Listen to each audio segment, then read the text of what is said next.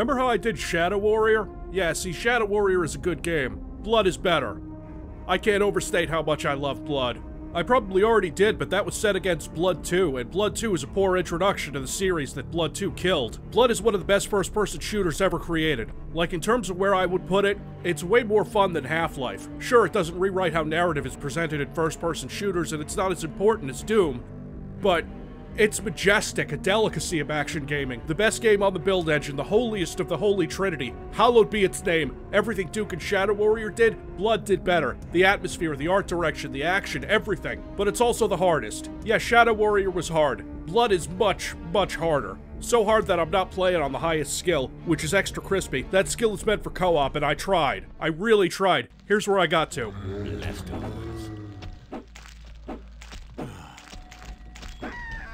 And here's what most of getting there looked like.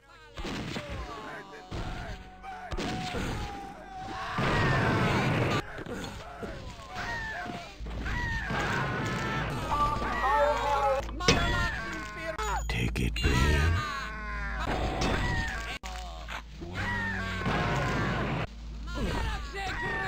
And here's the bill for the therapy I needed to recover from it. And here's the therapist who tried to help me. So we're doing this on Well Done, and if you're worried that it's not hard enough, you haven't played Blood. I've never beaten this on Well Done. Lightly Broiled is like Shadow Warrior's hardest skill, and Well Done is harder, and Extra Crispy is like playing a casual game of Minecraft while being set on fucking fire! Subtle differences between these skills. On Lightly Broiled, Blood's normal skill, cultists throw sticks of dynamite at you. On Well Done and Extra Crispy, cultists throw bundles of dynamite at you. The enemy reaction time gets lower and lower to the point where in Extra Crispy, as soon as you're in the enemy's field of view, you know immediately because one of two things happens. One, the screen becomes a bright red color, or two, you're dead. That's not to say the whole game is like that, because it only starts being like that maybe a third of the way through the first level. Oh, and we're using Blood GDX because democracy. Swear to God, I thought you guys would pick DOSBox just to fuck with me. I know. The lighting and the color and the shading is different in DOSBox with the software renderer, but Blood GDX plays the game in widescreen 1080p, a stable frame rate, not terrible mouse aiming, and also I don't have to worry about that weird difficulty glitch where if you load a game, right, what happens is the damage from the enemies changes in this weird way. I don't know how this happens. I don't know why it happens. I'm just a regular Joe who plays video games on the internet, obsessed with the minutia of how a 2-decade-old non-3D game engine works. Well done it is. I live again. Not for long. Unlike in Blood 2, you're not defenseless. Blood's weapons are mostly incredibly powerful. So there's two secrets in the first room. Some flares in here, and more importantly, dynamite. Don't even attempt to play through Blood on a medium or high skill without learning how to toss dynamite. Hold down the fire button, keep it pressed if you want to throw it further. Don't hold it forever because it's burning down and you will die.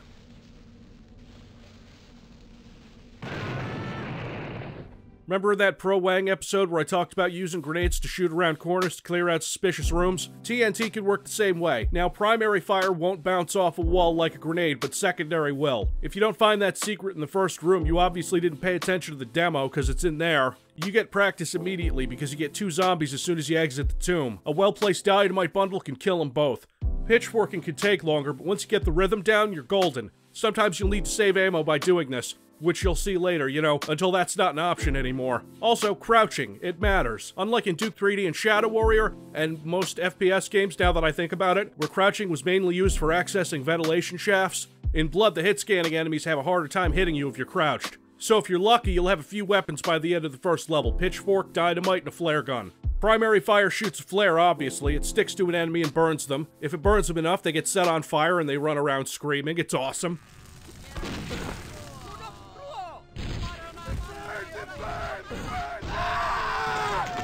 Now, when well done, your average zombie needs to be shot twice with the flare gun. Or you can cheat it by sticking them a couple of times to get their health down. If you have the ammo, the flare gun's secondary fire shoots 8 flares out in a diamond pattern. It is also awesome.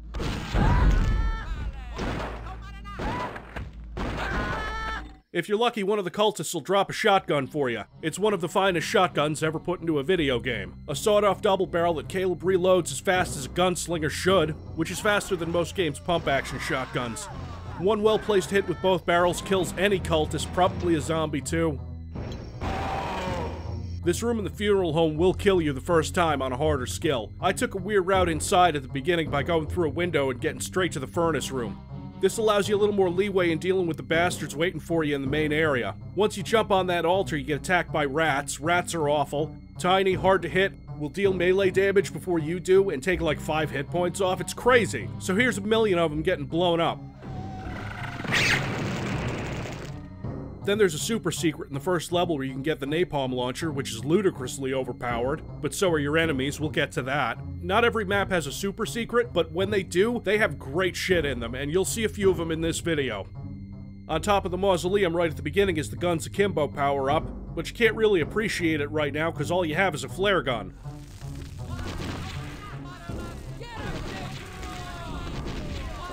Unless you got really lucky like I did and picked up a shotgun.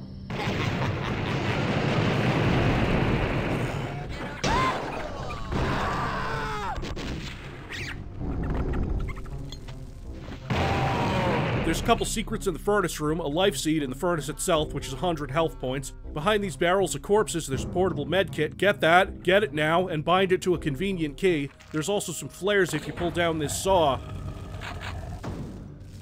I'm taking the weird way into the funeral home, but I still want to show you how Caleb enters it.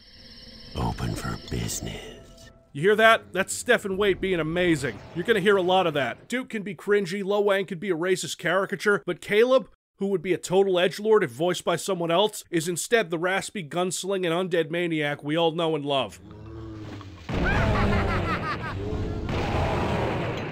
A little on plot here, I've explained this before, but as a quick refresher, Caleb meets Ophelia, falls in love, joins a cult that worships the dark god Chernobog, ascends to the high-ranking position of Chosen with a couple of other people, Ophelia, Gabriel, Ishmael, and then Chernobog has a bunch of monsters take the other Chosen while tossing you into the grave you wake up in at the start of episode 1. I've taken your love. Now I will take your life. Consider my power in a hollow grave. I don't want to get more into it yet. This is a game about, well, the game. Wrong side of the tracks takes place mostly at a train station right next to the funeral home. Duck, dive, and make sure your aim is true, and toss that dynamite.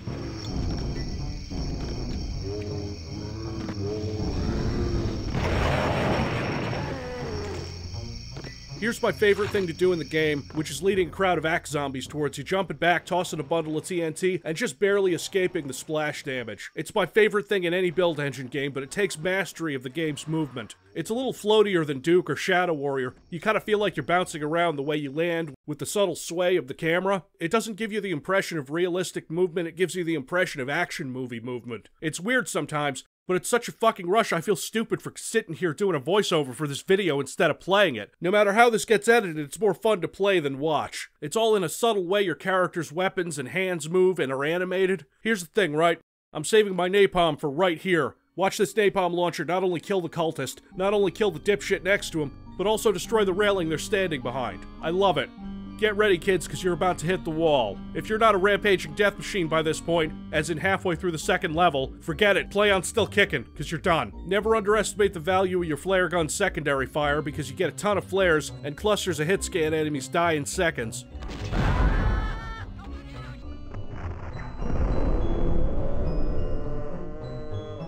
You might notice how low I am on health. That's normal. There's a secret life seed out this window, take it. There's a secret in the kitchen in the cask of Amaniato Grill, where you get the invisibility power up, and yes, you are completely invisible to monsters. And I always use this to breeze through a trap in this room here. The zombies and the cultists don't even notice that you're there, even if you toss bundles of dynamite at them.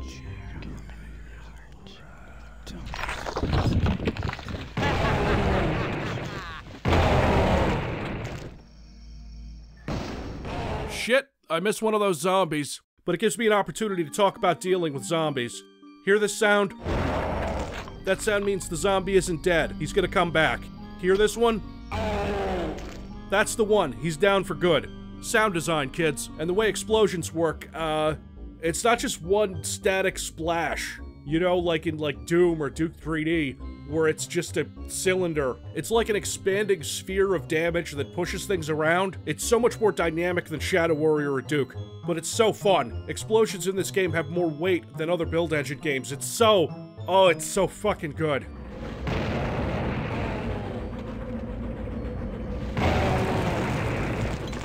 Also, once this train comes in, walk down the tunnel here instead of exiting.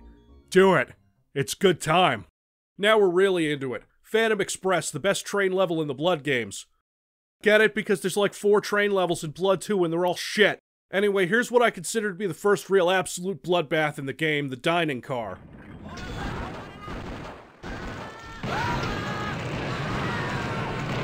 In the room before it, you get a Guns Akimbo power-up and a life seed. A room full of hit scanners capped off with a ton of zombies. It'll take a few tries, but here's the thing. The satisfaction of conquering a brutally difficult room, not necessarily an unfair room if you understand the movement and the tools at your disposal. This is one of those levels that takes the real location and a primitive engine thing and runs with it. Everything happens on this train. And each car basically has 2 floors, so it's not an entirely linear map. Like when you reach the dining car in the back of the train, you get a key that opens the areas 2 cars ahead. You go upstairs, you see the kitchen and some other areas, and like I said, primitive, but it all fits together so well. Everything makes sense. Whoa. Just me. Here's some private rooms. There's a storage compartment you can blow a giant hole into from the lower floor.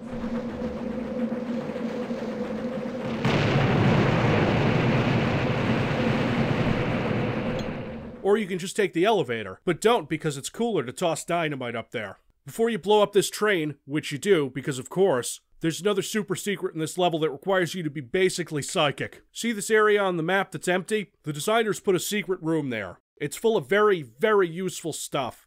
It's a bitch to get to because you have to jump off the train in order to get it. But then you open the door and...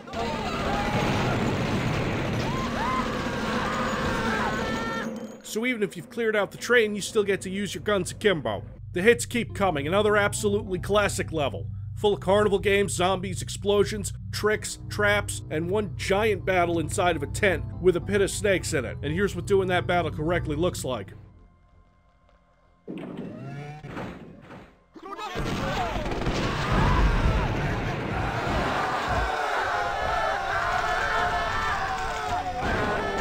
If I stop to talk about the intricate, awesome design of these levels, like the fact that you can still explore some of the train you just fucking crashed, this video would go on forever. You know how badly Blood 2 is designed? Blood 1, conversely, is designed so much better that it hurts. Here's the Reflective Shots power-up. I'm gonna show it to you now that I can actually get some use out of it. Reflective Shots is a creative, fun little item that makes enemies' attacks bounce off you and instead hit them. Even rats. I wish it showed up more, it's fun. You meet the gargoyle who takes a pounding from bullet weapons, but it's weaker to fire. The way it moves is a pain in the ass. I usually save napalm ammo just for them, because blowing them apart is super satisfying and setting them on fire is even more satisfying.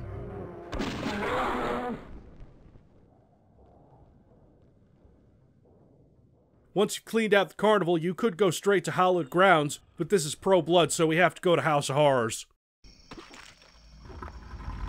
Over the lips, through the gums, look out, Tummy, here I come. Welcome to the hardest level of Episode 1. Stuffed to the brim with enemies. There's even an unforgiving underwater section that I skipped by jumping past.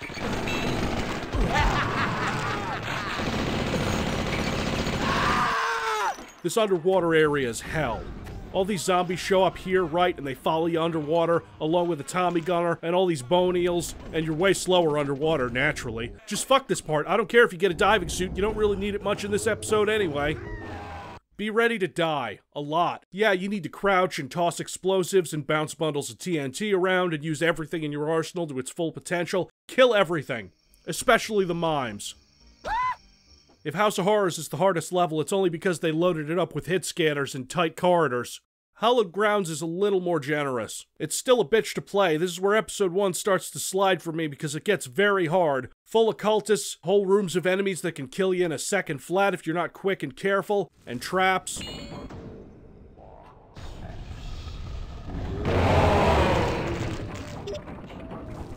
Those jump boots saved my life here a couple of times. Press J to activate them, and they drain as long as you're wearing them, so what I do is tap J, get the high jump, and then immediately tap J again to turn it off. Unless I have to negate any fall damage. Using the jump boots like this lets you make the most of every second you have them. 2 pointers lead to certain death. Next is, I I forget what this level is called. It's the second temple level. Oh, yeah, the Great Temple. Okay. Hallowed Grounds was a castle. This one is a temple. They're pretty similar. They're both hard as fuck. This one gave me a little more trouble because I was running low on ammo.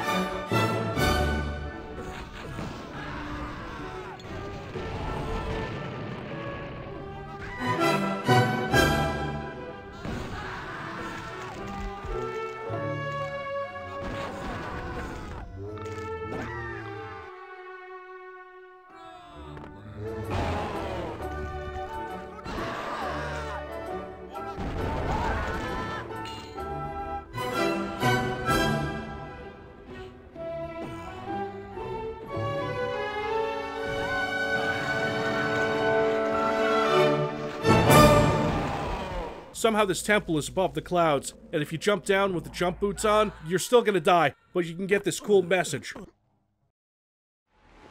Dude, this is a totally deep hole. Yeah! This part might convince you to never jump into the clouds again, but a little later you do just that, a leap of faith.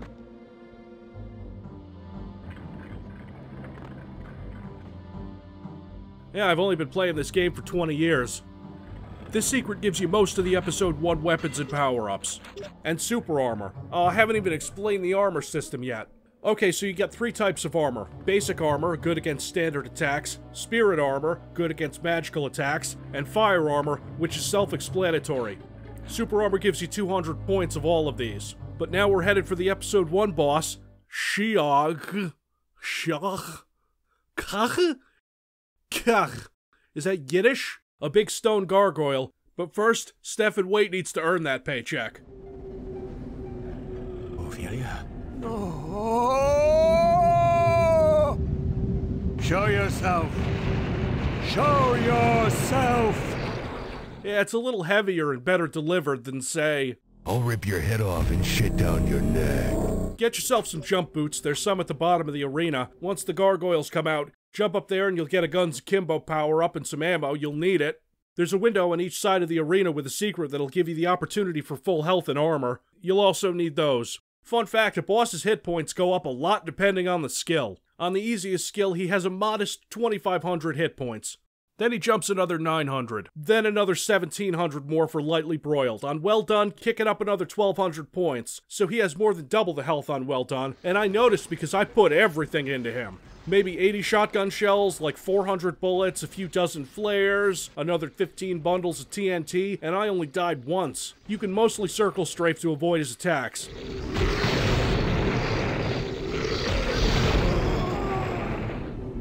Sleep, Ophelia. Caleb's not convinced though, so when he's done burning his girl's body, he double taps to make sure.